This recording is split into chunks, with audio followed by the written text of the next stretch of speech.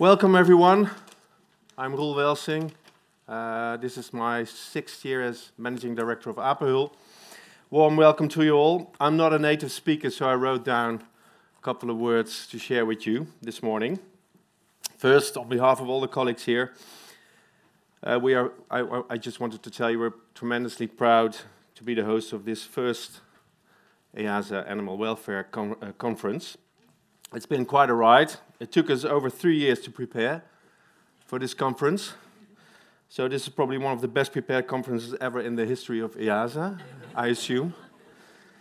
And I wanted to start off to give a big hand for all the people that organized this and had the patience for this whole program to continue. So let's give a big hand for all these guys.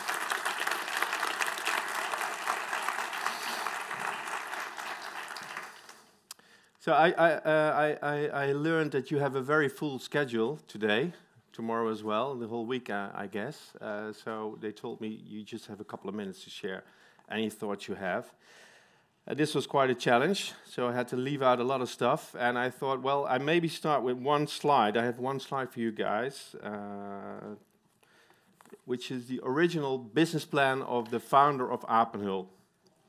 This is this. I don't know if you all know the history of Apenheul. We started in 1971 with this vision of Mr. Wim Mager. He traveled in South America and saw this picture. He took this picture of children in the forest being inspired or connected, or at least they had some sort of connection with these animals in the trees. And he thought, what great thing it would be if we could share this with people in the Netherlands, the children in the Netherlands. And he drew this picture, which is the original business plan of Mr. Wim Mager and the founder of this beautiful park we're in, over 50 years ago.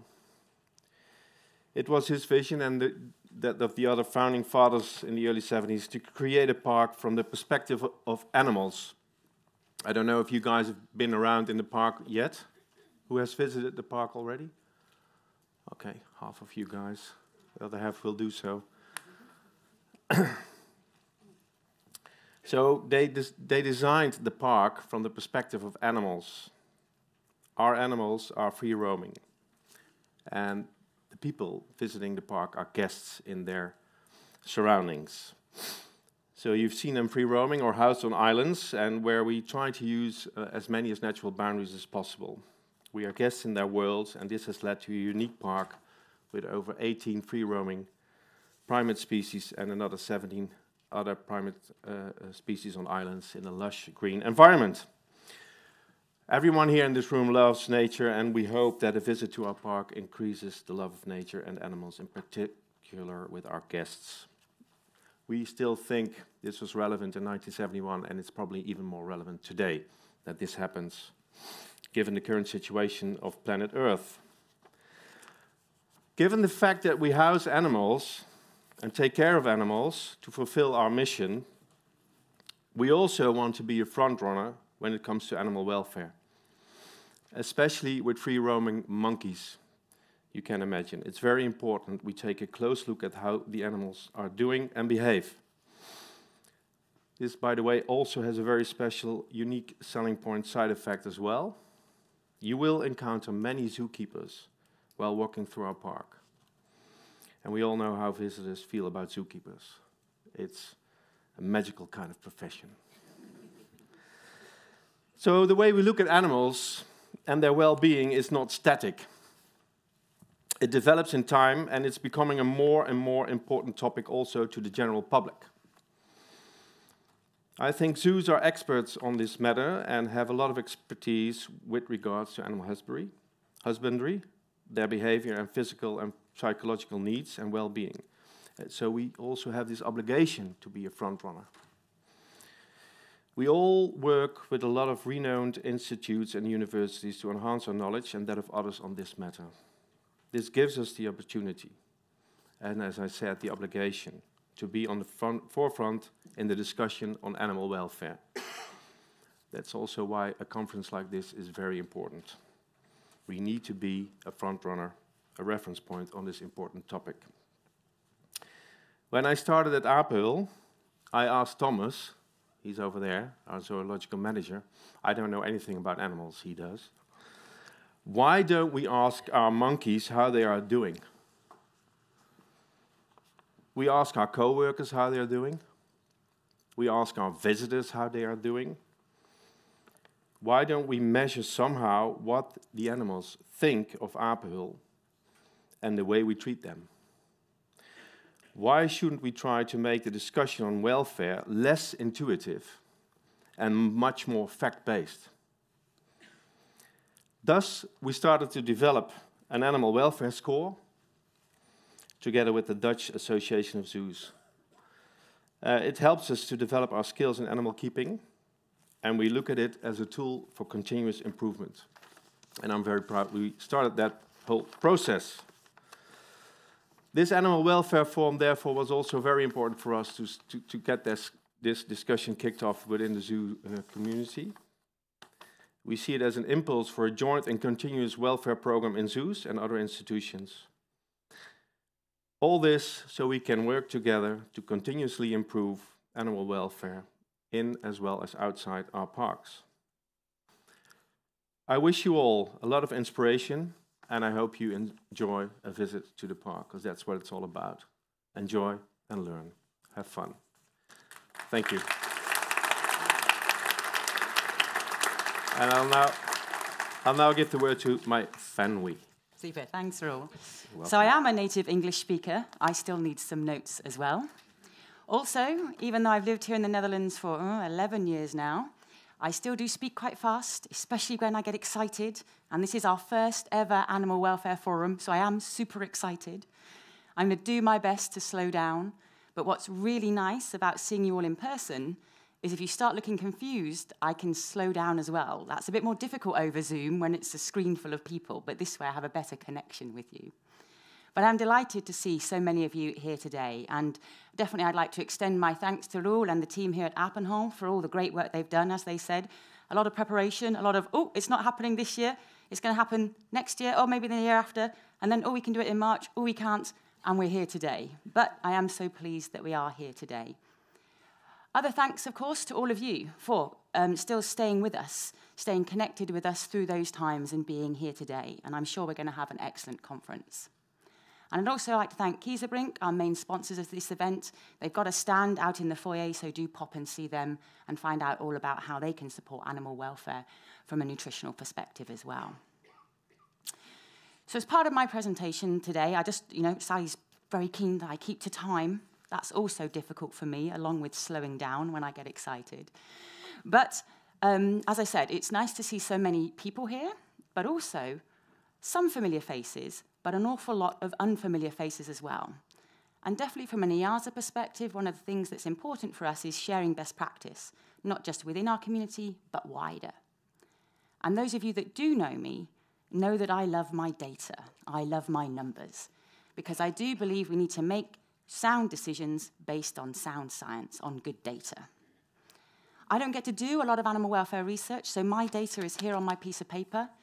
Those of you that know me were already asking at the icebreaker, how many people are there here, Myfanwy? How many institutions? How many countries? So, looking around the room, I feel, or indeed I know, we've got 195 delegates. So this is amazing for our first ever forum. From 127 institutions, lovely to see that multiple institutions have sent multiple people. And also from 31 different countries, so a really diverse audience. And not all of those countries are just from Europe. We've got some overseas international visitors as well, so I'm delighted to welcome all of you. And then, if I take my maths a little bit further, 43% of people here at the conference are non-EAZA members. And that's also really great, because we recognise that we want to share best practice and talk to other EAZA members, but especially in such a rapidly evolving science like animal welfare, it's really important for us to talk to other stakeholders to get input from outside influences as well, and of course share our expertise outside too. So to have such a high percentage of non-EAZA members here as well is really great for me. I think those are some great stats, some great bits of data that we can take forwards. The other thing I wanted to talk about a bit today was our new EAZA vision. As of last year, we launched our new vision along with our strategic plan from 2021 to 2025. And again, those of you in the room that are EAZA members, I've mentioned our vision in a number of different places, so hopefully you already have it front and center in your mind. But those of you that are new to EAZA, our vision is really simple, really clear about who we are and where we want to go. We're progressive zoos and aquariums, saving species together with you. And for all of our parts of our vision, I really feel we have a strong theme of animal welfare throughout. If we want to be progressive zoos and aquariums, we need to be at the forefront of science. And that's animal welfare science, that's population management science, it's nutritional science, etc. But definitely progressive zoos have strong animal welfare, and exactly as Roel was saying, we're able to ask the animals how they feel, how they're doing, and base that not just on intuition, but on sound science and data. The saving species, of course, is essential that we have good animal welfare in there. Making sure we're looking after the animals in our care from the ex situ perspective. Also thinking about our field work and our in situ work. If we're reintroducing animals, what are the welfare implications there? If we're managing field projects, again, what are the welfare implications of how we're managing those species in the wild? And under that saving species, that conservation element, we recognise there's a strong element of conservation education as well. And that's why, again, I'm really pleased to see so many people here, because this event is a great opportunity to educate ourselves about animal welfare and how that can improve saving species and conservation outcomes. And as I alluded to, the last part of our vision is the with you. Because actually, if we want to save species, we want to be progressive zoos and aquariums, we can't do that on our own. We need to do that talking to each other as other EAZA members, talking to other stakeholders, universities, NGOs, other experts in the field.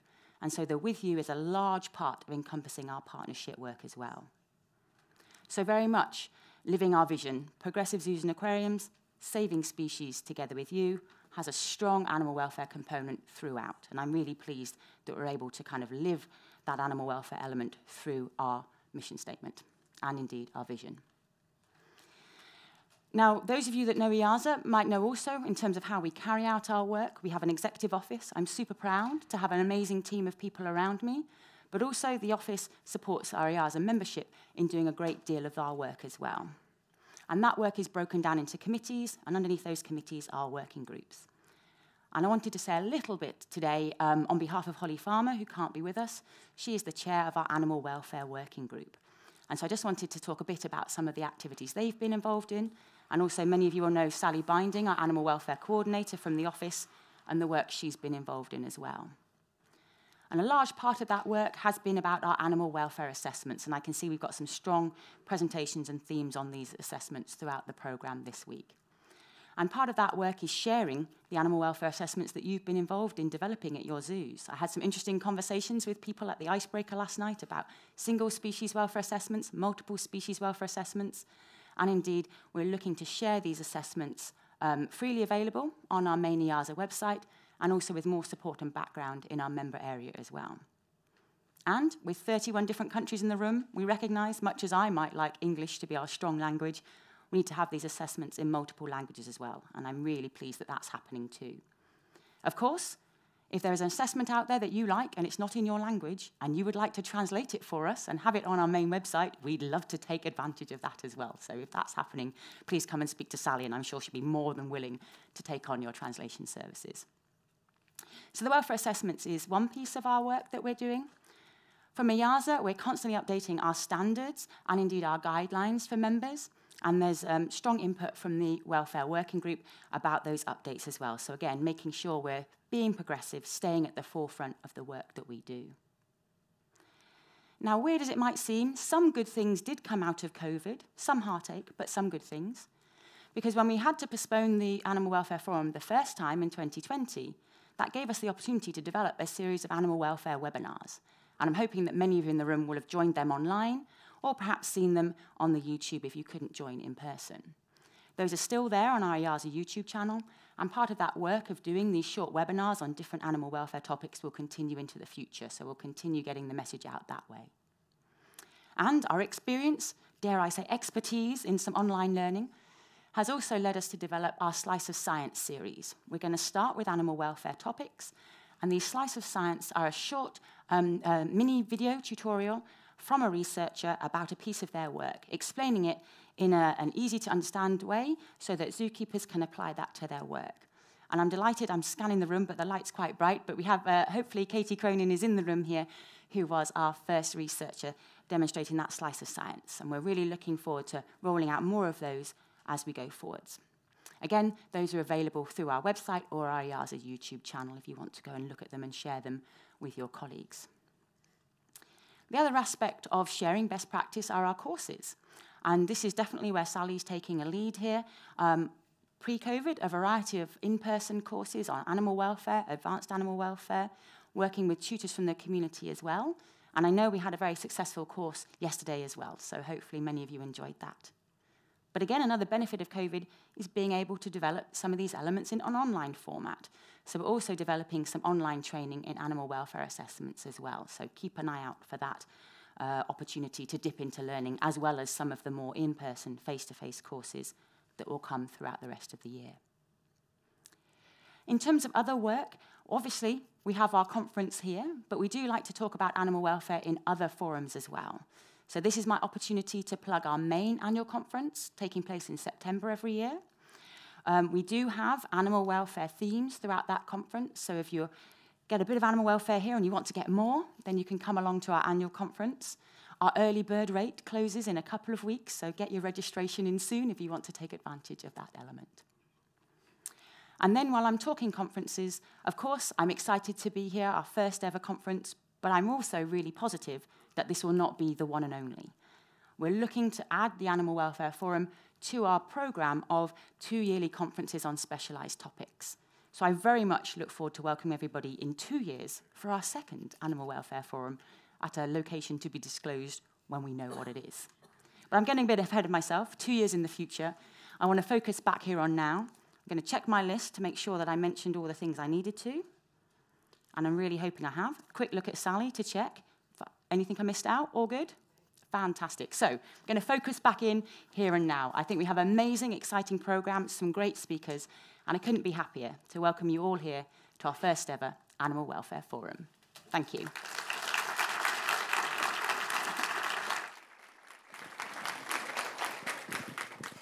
Good morning, everyone, and welcome.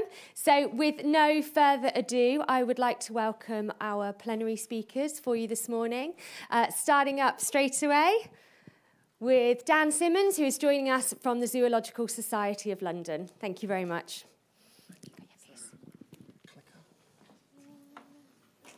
Oh, this one. Yeah, thank you. You can wave at the guys in the back corner. Brilliant.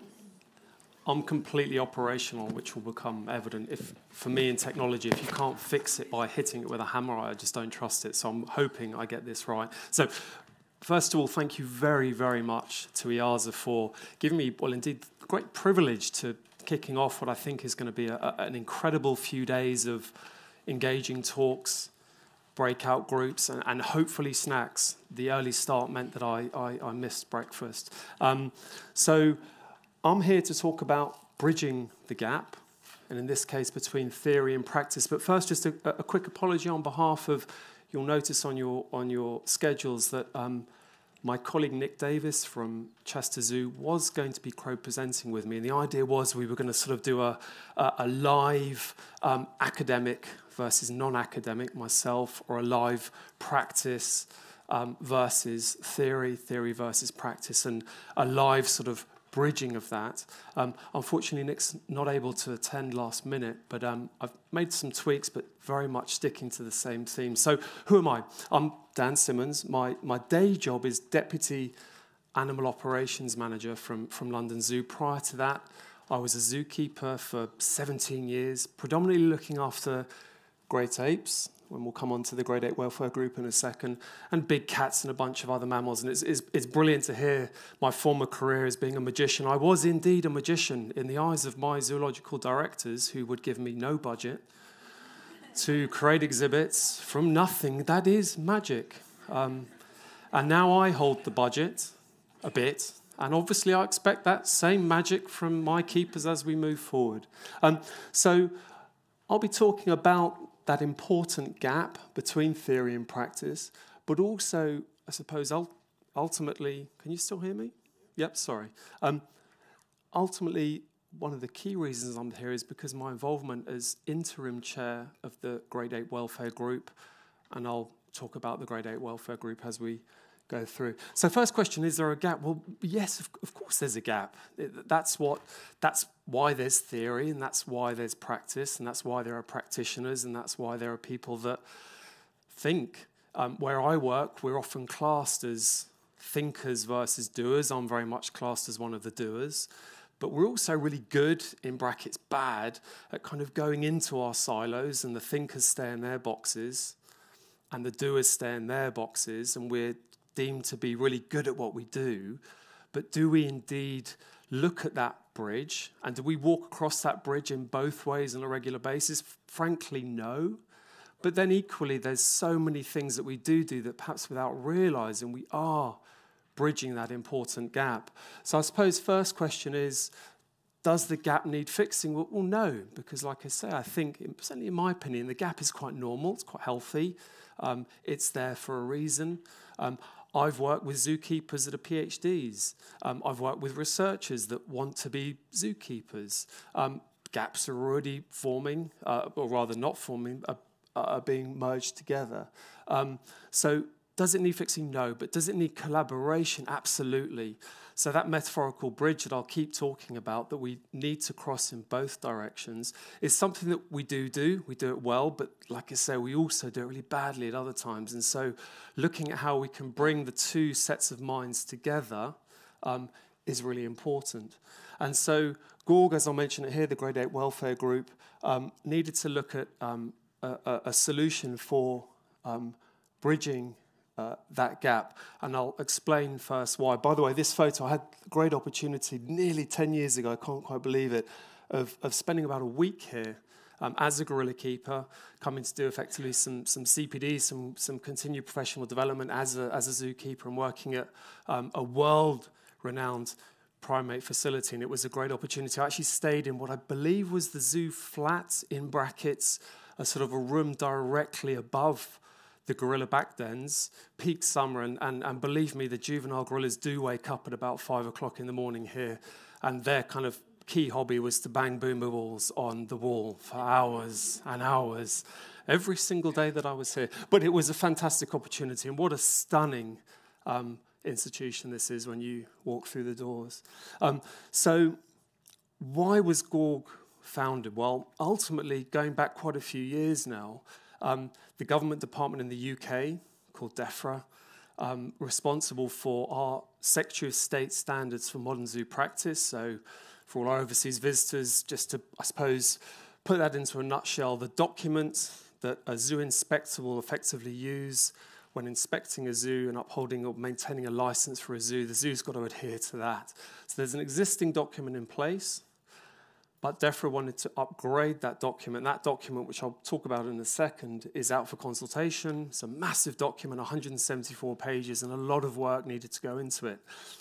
In its existing form, there was no mention of great apes, and a lot of work had gone into elephants as a special appendix in the UK. And the plan was to add an appendix for great apes. So DEFRA got in contact with the Director of Biosciences at Birmingham University, who was the chair of the Grade 8 group and currently isn't, just for a bit of a break, and I'm stepping in as interim, and approached him to say, look, do you think you could help us with this appendix? It's obviously very specialist, but we want to be sure that we've got the thinkers and the doers brought together so that we're creating a document that isn't just purely academic, and it's not something that's made just by a bunch of zookeepers. That would be a disaster. I can say these things about zookeepers. I was a zookeeper. So bringing them together, bridging that gap, and forming a document that would effectively be an appendix and a part of a legal document in the UK. So Birmingham University got to work, and many years ago now, doesn't seem that long back, in March 2018, established a Great Ape stakeholder workshop. I've put in that it was facilitated by a professional facilitator. Again, zookeeper joke. You put a bunch of zookeepers in a room, good luck getting anything done. But equally, maybe the same for the academics. Lots of opinions, lots of subjectivity. So the professional facilitator really helped, and we had 36 attendees from all stakeholder groups. Confidentiality agreement was really important. We had groups there that I suppose one could deem arguably perhaps not so favourable towards zoos, which was equally really important to make sure we got all opinions involved. And the outcome was, after a really intense day, 14 founder members of the Great Hope Welfare Group, of which I was one and still am. So as well as the Secretary of State's document that I'll come on to in a second, we then had one other sort of remit, which was to look at the keepers of the great apes in the UK. What could we do for them? And up until that point, there was no really official continued professional development other than the sort of ad hoc things that I mentioned, which was very much done zoo by zoo. But we wanted to do that on a national basis, and so we did. And we've done 3 of them since at 3 different zoos in the UK, 170 attendees and 35 collections. And looking at a bunch of topics, all of which, again, look at bridging that gap between the theory and the practice. And lots of the speakers were academics, lots of the speakers were practitioners. And it worked really well, and we'll certainly be doing more of them. And some of the things we looked at were here, but I'll pick out the obvious one, which is welfare audits. I'm lucky enough to be joined here, and I'm sure if you don't yet know Lisa Clifford, who's there, you will know her soon. I've had the real benefit of working with Lisa on welfare audits, as we call them. That's right, isn't it, Lisa? Yeah, we call them audits in London, not assessments, but same thing. And I think a really good example of how we bring those 2 elements of thinking versus doing together. And obviously that starting point, as I learned when I did my very first one as a keeper, the amount that one can learn about what an animal experiences in the wild versus what we do in practice in a zoo, and often looking at that massive gap. Also being really proud of the bits that we do that are right there and we're getting it right, but then critically the objectivity of it, so removing the subjectivity of it, which keepers, again, great at subjectivity, but the assessments or the audits really allowed us to change that. And then we looked at a bunch of other things, all of which are so fundamentally important to the practice side, but in order for the practice to happen, we need the research, we need the science, and as long as that's communicated in the appropriate way, in the right way, to the zookeepers that put it into practice, then it's really good and it works. So one of the things there was body condition scoring, for example, and these big hairy feet. Sorry, there's a real bias here for photos, as you'll see. That's mostly what I've got. Big hairy feet are a silverback gorilla, and these are scales. So one of the things, for example, we spoke about was the theory of body condition scoring. So there's lots of research. You can look up a bunch of stuff about it. But then the problem is it does get to a degree fairly subjective, because if you're looking at a scale of, let's say, 1 to 9, what one person says is a 4, another person might say is a 5, for example, and it's really hard to know. So simple things were we looked at, well, let's make it a bit more objective. Let's add in weight. So let's make the weight complement the condition score, which is really simple. But again, there are challenges with the practice of that, because you install scales for gorillas. This gorilla, the first thing he tried to do was rip this off the floor and break it, and the same would be for orangs or for chimps. It's a real challenge. But it's something that we were able to discuss, and people went away with those solutions thinking, right, let's try and up our game when it comes to BCS, and what else can we do? Can we go to our zoo collections and say, or to our directors and say, please, can we have some scales? And there's a real value to it, backed up by the science that the body condition scoring gives us available. So this is a video which I'll play perhaps first, and then talk about why I'm playing it. Yes. Arm. Good go. One more. Arm. Good go. One more. Arm. Good go. One more. Again. Arm. Good girl. There you go. Sorry, I meant to edit that last annoying bit of what that is me, a voice at the end, but yeah. So what is this? What am I doing? I'm sorry, it's not a great video, but what I'm doing there and was listed in the previous slide was the operating condition and the training and the importance of that. So what I'm actually doing, you can't really see in my hand, but it's a syringe. It's a real syringe. It's a blunted end. And I'm conditioning. You can see we start them young at London Zoo. This is a really, really young gorilla who's now fully hand injection trained. And this was actually her very, very first session. And it's really basic. You can see she puts her arm out, and I take that opportunity to capture the moment, poke her in the arm, and then progress up to injecting them if needed. She's never actually had an anaesthetic, fortunately, which is great, in the arm. So why do we do that? Well, I suppose a starting point I always like to think about when we discuss training and the practice of training great apes is, well, put it this way, I think we're all very used to injections in the last couple of years, but you go to your GP for a flu jab, and the GP gives you two choices. They say, look, you can sit down calmly, we'll talk this through, and I'm just going to lift up your shirt, you'll feel a little scratch, and I'm just going to give you the injection, all good. Or does the GP get a rifle out and chase you around the GP surgery as you're terrified? He shoots once, misses, has to reload whilst you're there terrified. No, of course not. And it's kind of funny to say it that way, but the reality is that's what the animals experience. So believe it or not, if we have new electrics installed in an enclosure, as a zookeeper, I'd always go and touch it. That sounds stupid, but actually I figure, hang on a sec, if the animals have got to touch it, and probably only once they'll ever touch it and then stay away from it, well, why shouldn't I have to touch it? So I touch it. I asked the vets if they would dart me, seriously. Obviously they wouldn't. But I guarantee that it also really hurts. For anyone that hasn't actually seen a dart that comes out of a gun, it's not like the syringe that you get in your GP surgery. It's a whacking great needle, it's got to be, because it's got to withstand the impact. So not only is there a degree of fear and anticipation, but it also hurts. So that's why we train the animals. It can be slightly divisive, and I fully respect institutions that decide not to do it. I'm sure they've got all their reasons. At London, we choose to do that. So what we'll do is spend every single day a brief bit of time with this hand injection training. And once they're fully trained, the gorillas actually at London will opportunistically, they will often just do this, thinking, any chance I could have a reward? Any chance? And that's how positive we've been able to turn injections into for them. And then it means that on the day, the very rare day, like I say, this animal's now 7 years old. She's never had an anaesthetic. I hope she never needs one.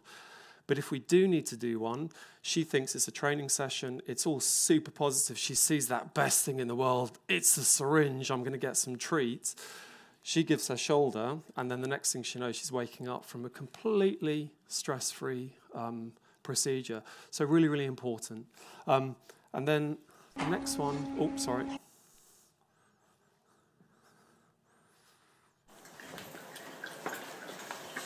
Chest.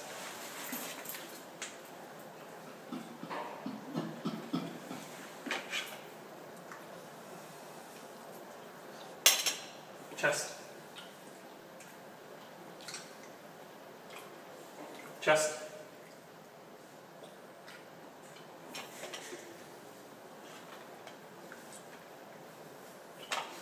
Chest.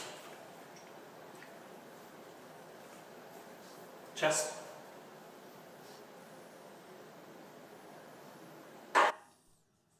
So, lots of science, lots and lots of science and theory behind this. What are we doing? So this is assertion, this is checking using a probe. This is a fake probe, I'll explain why in a second, on a male gorilla. So lots of cardiac problems in both wild and zoo collection gorillas.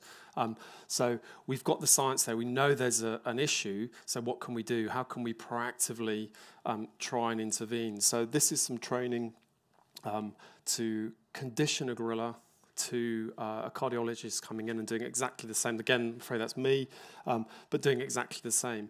But the reason I wanted to show this video is, as practitioners, we also have a gap there between, if you like, almost theory and practice that we get wrong. So this is a good case of getting it wrong. It looks, that looks like the animal's really conditioned. What you don't see are all the videos where he grabs the probe, pulls it through, and he used to lasso it around his head and bite it and what have you. These things cost a fortune. The unit themselves are relatively inexpensive, but the probes are super expensive. So we had to guarantee to a cardiologist that there was absolutely no way the animal would grab it, and he needed to be completely conditioned for that. So we would do this training for a couple of years, but we never put it into practice. So was that a bad thing? No, because we always hoped we eventually could. But often when it comes to animal training, sometimes in the rare cases, we ask that question, well, okay, that's great, but for example, you're training the animal to hold its mouth open and you let it put a torch close to its mouth, and have you ever actually asked a dentist to come in and look at that animal's mouth, or are you just doing that every single day without reason? So having that theory but putting it into practice for zookeepers is incredibly important. Otherwise, you're just kind of doing training for no reason. And this ended up having no reason because it never went anywhere. And obviously, we went into it fully intentional for it to have a reason. But at a certain point, it's important to call it and say, why am I actually doing this? Why am I using this theory but not turning it into true practice? Before I move on to the bit I spoke about at the beginning about the Secretary of State standards, I wanted to talk about what we did a little bit in advance. So this isn't my work at all. This is Dr. Johanna Neufus, linked to Birmingham University. What DEFRA, the UK government organisation, the agency wanted to be sure of is when they put out the new zoo standards for consultation, that those standards weren't going to basically put anybody out of business. They had to be realistic. And whilst the Great Ape Appendix is really relevant, it's really specific, it's used those thinkers and the doers, we had to make sure that it could also be implemented. So we conducted a facility and management survey. As you can see here, 16 facilities in the UK, and then picking up a few things. So for example, this is, I think, a really interesting one. 90%, and this is for all 4 of the Great Apes, didn't provide UV indoors for Great Apes. So a really, really good example, again, of theory versus practice. I'm sure a lot of you have heard of Frances Bain, seen her incredible talks. I've seen it 3 times. I think it's brilliant. Brilliant for zookeepers, brilliant for everybody to learn about UV, and so much more to learn. And we're really good at talking about it in zoos and how important it is and how we've always got to focus on it. But then when you actually look at the nitty-gritty of it, and say, well, okay, great, how many of you have actually got a UV unit above some of your mammal species, not sort of reptiles I think we're relatively good at? The answer is often no, but then even worse, and a real bugbear of mine is, yeah, we do UV, look, we've got UV there. When was the last time you tested the UV lamps? Do you know what that's emitting at different levels? Do the animals actually bask under it? So it's just a tick box sometimes, which is no one's failing. I like to feel that in 5 years' time, I think we'll be so much more advanced with UV. Vitamin D3, I think, is the new vitamin C, certainly is in the UK. We're always told about vitamin C. I swear blind by taking vitamin D3 all through the winter and the importance of it. And we understand and appreciate the challenges that it's not so easy for a vet just to say, yep, you know, let's give the orangutans some D3 when they don't actually know, because we don't yet know really what is the baseline. So much more opportunity for those researchers to feed in to the practitioners so that we can hopefully at one point either provide that UV through prophylactically through oral vitamins or supplements or indeed through the natural UV itself. And then we went through a bunch of other things which you can see there, some good, some bad. The off-show elements, that element of practice which is off-show during the day, I should say. So again, can be slightly divisive between zoos, and I completely understand that, especially in my new role. I used to be a zookeeper. Now in my current role, I'm much more visitor-focused. I'll look at the welfare and perhaps more of the staff than the animals. So I need to, when I consider the visitor needs, for example, to my zoo, I need to consider, well, if you've just paid to come in and you go to Gorilla Kingdom, our Great Ape exhibit, you expect fairly understandably to see gorillas, but equally we need to make sure that we're managing the welfare of our animals 24 hours a day, including during opening times. So we indeed give our animals the ability to be completely off-show during opening times, but that can also mean you come to see gorillas and don't see gorillas. And that's often just then a communication piece for zoos to understand, well, if you explain that correctly to the visitors, they'll accept it. And as long as you give them an opportunity to hopefully come back during that same visit to see the animals, and give them some tips as to good times where the animals might be on show, then it's really important. But equally, it was a really good discussion point and something that has been spoken about in the new standards for everyone to have a think about how they manage their great apes. Do they indeed give them that option to be completely off show, have those downtimes at their choice during zoo opening times? So this is it. It's a pretty boring document, so I'm not going to spend too much time on it. It's 174 pages in the UK. Like I say, out for a 12-week consultation period, and we're pretty much at the end of that.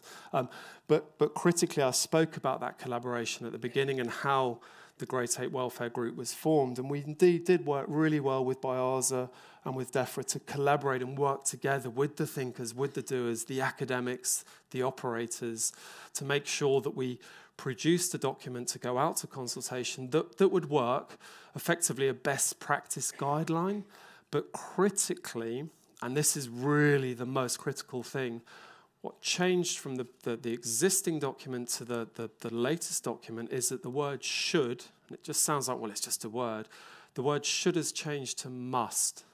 So the document is now really serious. So bearing in mind this is effectively going to be a legal document that says you must do the following. So this is really going to be quite a game changer for the way we consider how we manage great apes in the United Kingdom. Like I say, we don't want to put musts in there. DEFRA don't want to put musts in there. They're going to put people out of business.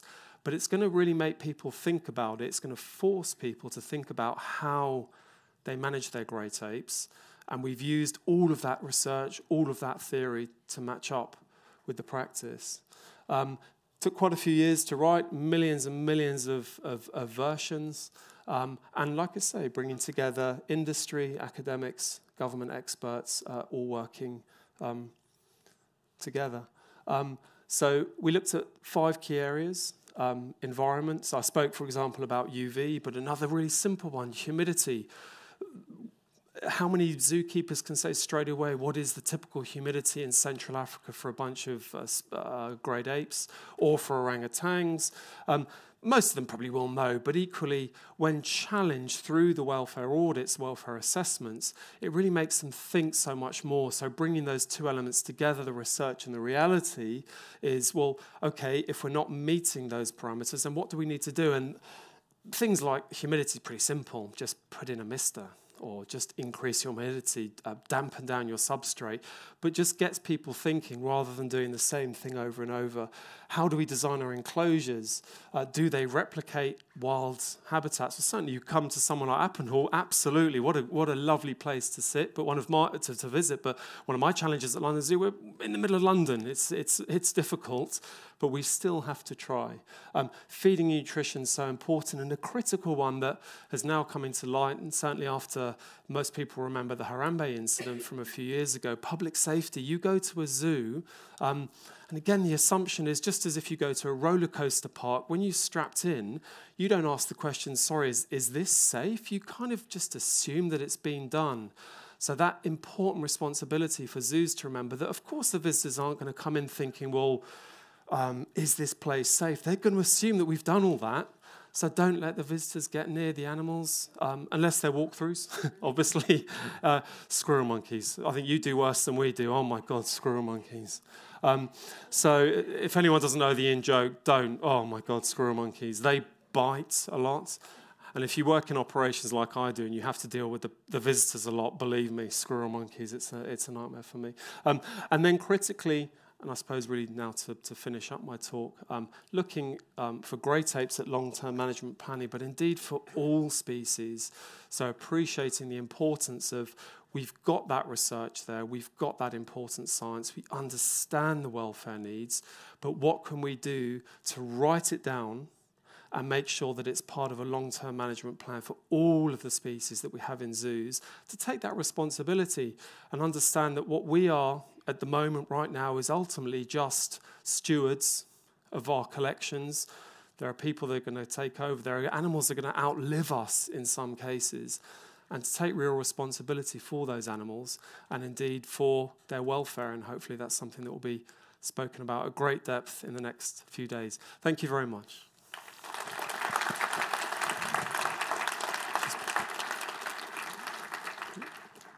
Thank you very much. Thank you, Dan. That was a really inspiring presentation. Thank you. So I'm going to move straight on now to our next opening plenary speaker. This is Professor Xavier Manteca Vilanova from the Autonomous University of Barcelona. Thank you very much. Well, thank you. Thank you very much, Sally. Good morning, everyone. Before I get started, I would like to thank the organizing committee of this conference for inviting me to be here. Thank you very much to the local organizers for putting this venue together for us and on all the organization. And also, I would like to thank my colleagues who appear as co-authors here, and like to draw your attention to the fact that they come from 4 different countries. That's Belgium, Denmark, the United Kingdom, and Spain. And also, they come, or we come from both the academia and the zoo community. And this collaboration between countries and between different stakeholders is going to be an underlying theme of my presentation, as with the previous speaker as well. Now, this is the plan of my talk for the next 20 minutes or so. It's very simple. I like to start by exploring also the gap we have between what we need, ideally, to assess welfare based on science and what we have now. And then I like to suggest a possible bridge over that gap. And please beware that it's just a suggestion. There are many other ways of bridging the gap. So I think we all will agree with the gap. As for the bridge, we'll have different approaches, and that's fine. And then I will finish with a summary and some take-home messages. Okay, so let's start then with the gap. Now, I think we all agree with this. We are aware that we need welfare assessment tools basically to identify problems and also to monitor progress when we design and implement improvement strategies. And probably we all agree as well in that that welfare tool or those welfare tools have to be based on science, not on subjective opinion. They have to be realistic, and they have to cover a wide range of species. Now, if that is the thing we need, then the question is, what does it take to have a welfare assessment protocol which is based on science? And I think that to answer that question, it might be useful to forget for a second zoo animals and look back to farm animals. And that is because we have been looking at welfare assessment, farm animals, for much longer, and they are somehow easier because to start with, there are 5, 6, 7, 8, 10 species, not thousands of species. And then when we want to design studies, we have hundreds of pigs, of chickens or cows, not perhaps 10 or 20 individuals of a given species. So they offer us the opportunity to work in an area which is far easier. And we have developed assessment protocols for farm animals, among many others, the welfare quality, which covers cattle, pigs, and chickens, and the AWIN protocols. Of course, they do have problems, but I think it is fair to say that by and large, they are based on scientific evidence, and they work. Now, if we look at those protocols, the welfare quality and the AWIN protocol, we can sort of disentangle what are the bricks that make up a welfare assessment protocol. So what we need to have those protocols based on science. Now first, and that is the fundamental part to me, we need indicators. And we don't need one, we need very many. Why? Because animal welfare, regardless of the definition, includes different aspects or domains, and there is no single indicator that can cover all of them. So we need many indicators, and we need indicators which are valid, feasible, and reliable. That takes a lot of work, but it's far from being enough. Why? Well, because when we have, say, one indicator to start with, we need to have a methodology which has to be validated as well. So it is not just a matter of having the indicator for one species. We need the indicator plus the methodology to measure that indicator.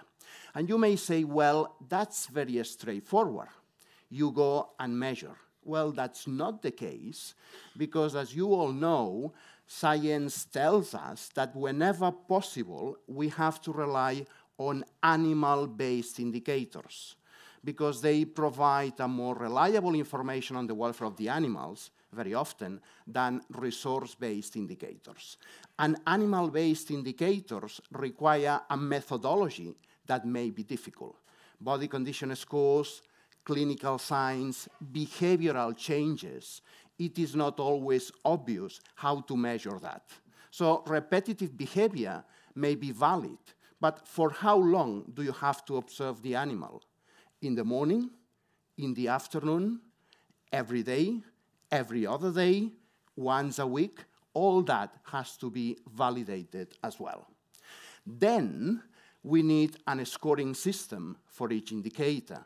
And finally, we would need an aggregation system so that an overall score of welfare can be obtained. Now, we could compromise a little bit on this and say that perhaps we don't need the aggregation system if we don't want a final score or label, which is fine. If we want the scoring, the assessment tool to identify problems and to improve the situation of the animals, the final score may not be needed. So we can improve the health of the animals, and we have been doing that for many years, without having an overall score of health. That's fine, but still, we need all the rest. A list of valid indicators, a methodology that has been validated as well, and a scoring system. That is what we need according to science. Now, what do we have? Well, sadly, we have some good stuff, but not a lot. For example, this Seawell protocol for dolphins, which I am sure you all know, was probably, if not the first one of the first ones to build on the experience with farm animals to develop a protocol for zoo animals. And it's an excellent tool based on the welfare quality approach. So 4 principles or domains of welfare with different indicators. So that's good, we have this. More recently, Dr. Salas, now in Belgium, developed a similar protocol for Dorcas gazelles, and more recently, a couple of British scientists developed, also based on welfare quality, a protocol for ducks and geese. And all of them based on the welfare quality approach.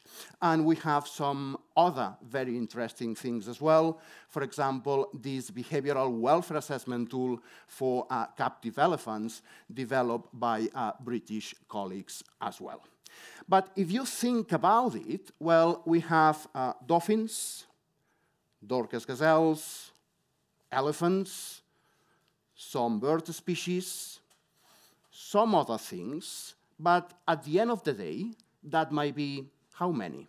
20, 25, 30, 50 species.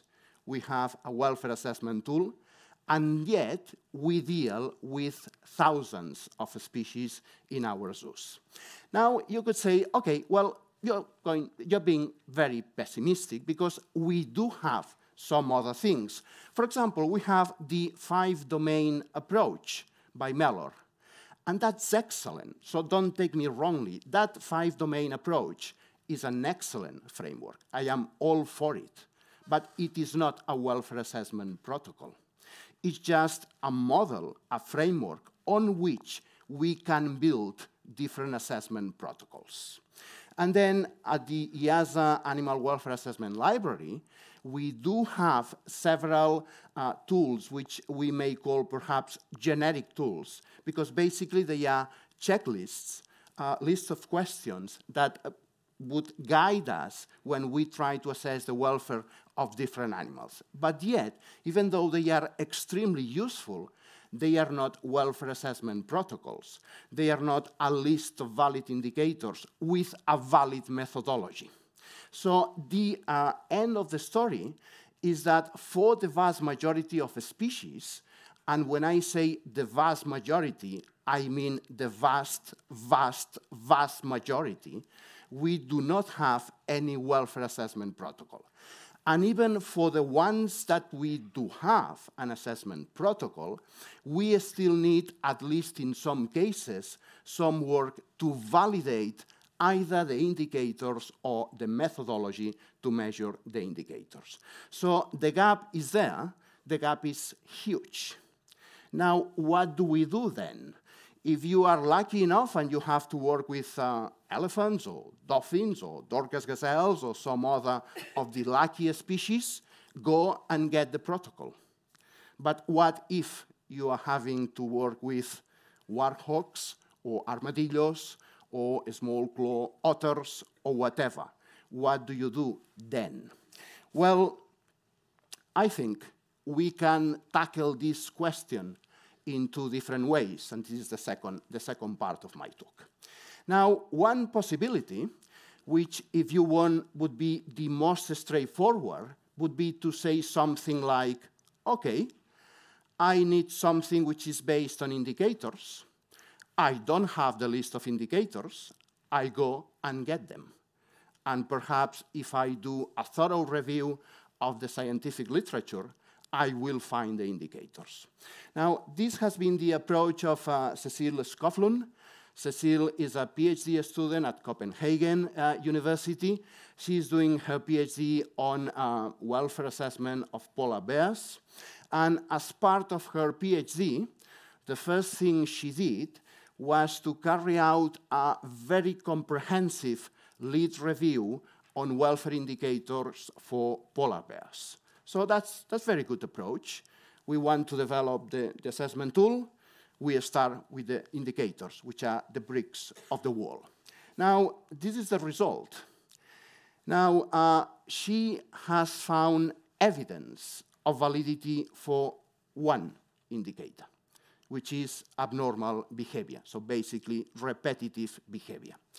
Now, it is true that Cecily has found other promising behavioral indicators, such as activity, inactivity, social behavior, play, and many others. But if you look at the third bullet point, just be aware that she says in the paper that all these other behavioral indicators will run further research. So as for really valid indicators, we have one in the literature. You can read about this in the paper that she has published in Animal Welfare. So if you Google Skoflund, polar bears, animal welfare, you will get the paper, which is a very good one. But just be aware that these are polar bears. It is a very charismatic species. We know that it might be difficult to have them in good conditions in captivity, and yet, after a very comprehensive review, months of work, she has found one valid indicator. So imagine if you are interested in one species which is not that charismatic. And this happened to us recently. We have been asked by several zoos in Spain and other countries to get involved in the welfare assessment programs. And we had to work with a zoo in Spain, a very nice one, that has 8 mammalian species in the zoo, 8 ones. So before getting there, I did a quick review of possible indicators for those 8 species in the scientific literature, in the animal welfare scientific literature, and I didn't find a single one for any of the 8 species. Not charismatic mammals, just small, medium-sized mammals. No single indicator validated for any of those species. So what we can do then, if we don't have the protocol and our species is not as charismatic as the polar bear, and we have literally nothing in the science-based literature? Well, I suggest we can follow them on a slightly different approach, which is the one we are following now with Komodo dragons. And this started again with a zoo in Spain, the zoo in Barcelona, that asked our animal welfare group at the vet school to get involved in the welfare audit of several species. The zoo and the Komodo dragon was one priority species. So originally it was Barcelona Zoo and the vet school in Barcelona, and then we liaised with the Chester Zoo in the UK and the EAZA working group on Komodo dragons to have something more meaningful and built on that collaboration I was advocating for as with Daniel before. Now, what is the approach we are suggesting now for the Komodo dragon? Because as you can imagine, for the Komodo dragons, we have no indicator that has been validated in the literature. So you can spend months looking at animal welfare journals for indicators for Komodo dragons. There is nothing. So our approach is to change it a little bit, how we look at this, and build on 3 sources of information. One is the experience of veterinarians, curators, and keepers. The second one is science, but not animal welfare science, at least from a traditional perspective. But if you want to use a more classical word, natural history. If you want to use a more modern, fancy word, behavioral ecology of the species we are interested in this case, Komodo dragons. And then we want to use as well basic comparative animal welfare research. And by this, I mean good scientific data on animal welfare that doesn't refer specifically to Komodo dragons, but we think can be applied to a variety of taxa. And I'm going to explain what I mean for that later on. Now, what we ask as of veterinarians, curators, and keepers? Well, basically, main welfare problems of Komodo dragons, according to their experience, which are related mainly to health and husbandry of the dragons. And what they have told us is that basically there are 4 issues that they believe should be included in any welfare assessment tool for Komodo dragons, which are temperature, light issues, obesity, and lack of medical training. Now, some of these will not appear in animal welfare journals, but still the evidence for this is scattered in veterinary medicine journals, proceedings of veterinary congresses, and so on. So it is scientific evidence. It is not the scientific evidence you would find in animal welfare journals, but still it is scientific evidence. So that's one source of information. The other one is natural history, behavioral ecology. We do have 2 very good books on the behavioral ecology of Komodo dragons, people who spend months, years working with Komodo dragons in Indonesia, and they gather information on climatic conditions in their natural habitat, natural diet, and behavior of the Komodo dragons in the wild. Again, if you put in Google animal welfare and Komodo dragons, many of these works will not appear because it is scientific information, but it is not the scientific information in our field of expertise, if you want, which is animal welfare. But yet, it is science. And then we look at basic comparative animal welfare research. And why is that? Well, because if you remember what I said about natural history and behavioral ecology, one thing we are very interested in is the natural behavior of the Komodo dragons in the wild. So what we want to do then, when we know that, is sort of look at that natural behavior in the light of basic animal welfare science to try to understand whether a given category of natural behavior is important for welfare. So if the evidence across taxa, for example, tells us, and it does, that normal foraging behavior is important for the welfare of a wide variety of animals, we will assume that normal foraging behavior is important for Komodo dragons. And since we know what is the normal foraging behavior of Komodo dragons, thanks to this source of information, we will mix up the two evidence and suggest how to proceed with our welfare assessment.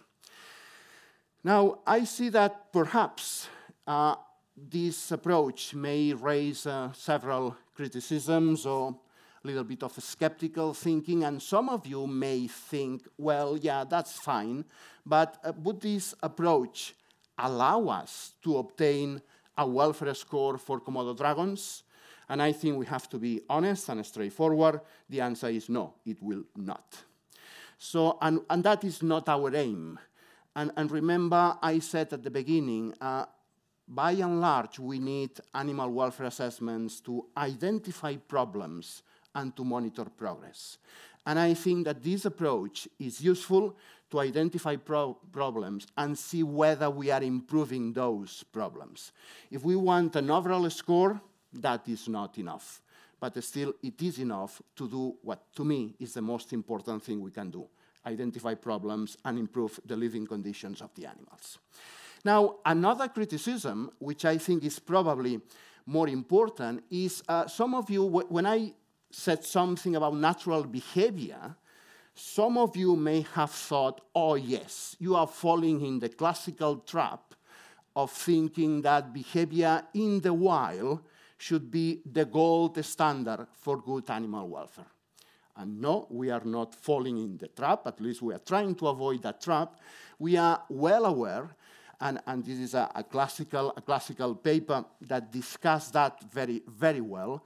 We know that comparing behavior in the wild with behavior in zoos has many conceptual and methodological difficulties, because the fact that one animal is not doing something in a zoo that it would do in the wild doesn't necessarily imply that the welfare of that animal is bad. However, what we are suggesting to do is to start with the natural behavior and that sort of filter that behavioral through the glass of basic animal welfare research. And if that basic animal welfare research allows us to identify which behavioral categories are important for the vast majority of species, we will assume that those behavioral categories, not others, will be important as well for Komodo dragons. And this has been done again with farm animals. We know what is the natural behavior of different domestic species when they are allowed to display their behavioral repertoire. And in this paper by Brack and Hopster, they basically use basic animal welfare research in lab animals, companion animals, some farm species, to disentangle what among the behavioral repertoire is important in captivity, what is not important. And this is the same sort of approach we are following with the Komodo dragon. So it is not to think that in the zoos we have to have the same behavior as in the wild, is to start with the behavior in the wild, use basic comparative animal welfare research, and decide which elements of those which appear in the wild are relevant in a zoo. And then finally, another criticism that some of you may have is that this approach is perhaps not aligned with current definitions of animal welfare. I know that most current definitions of animal welfare emphasize the emotional, the affective state of the animal, which to me is excellent, and I am all for it. But I think that in some circumstances, particularly when we have very few data and when we are looking for a diversity of animals, we may have to look for some alternative approaches, which at the end of the day doesn't provide such a different output, but perhaps are more feasible. And to me, a very useful approach is the one suggested by Professor Dawkins, Marian Dawkins, in several papers, and more recently in her last book. And basically she says animal welfare means that animals are healthy and have what they want. If you are interested to know whether this is far away from other definitions of animal welfare, which is not, you can read this, the first chapter of this book, when Marian Dawkins discusses why she suggests this approach to overcome some of the methodological difficulties about some other approaches. And the other thing is that when we organize our tool, again, we follow the 5-domain approach by Mellor and colleagues, which is very much our current understanding of animal welfare. So I don't think the approach I suggested with the behavioral ecology and the comparative and basic animal welfare research is far away from our current understanding of animal welfare.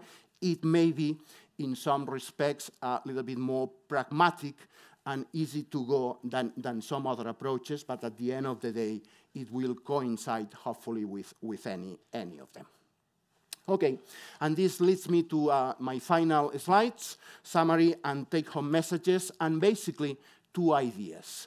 I think that the gap is huge, and yet we shouldn't compromise on scientific quality. What we should do is to widen up the sources of scientific information. So at the end of the day, my advice would be, if we don't have papers on animal welfare indicators in animal welfare journals, do not panic. Look for scientific evidence in behavioral ecology, natural history books. Look for basic comparative research and try to put that together. And of course, I am not saying at all that the end should be, as soon as we can, to have a list of animal-based indicators for all species. But that is going to take a while. And even if we are very optimistic, that while is going to be a long while. And in the meantime, we have to do something. And whatever we do, it should be based on science. So at the end, and to make a long story short, the message would be, do not compromise on scientific quality, but widen up the source of your scientific information. So don't restrict yourself to animal welfare journals. Don't restrict yourself to the species of interest. Simply look for alternative sources of information. And that's all. Thank you very much.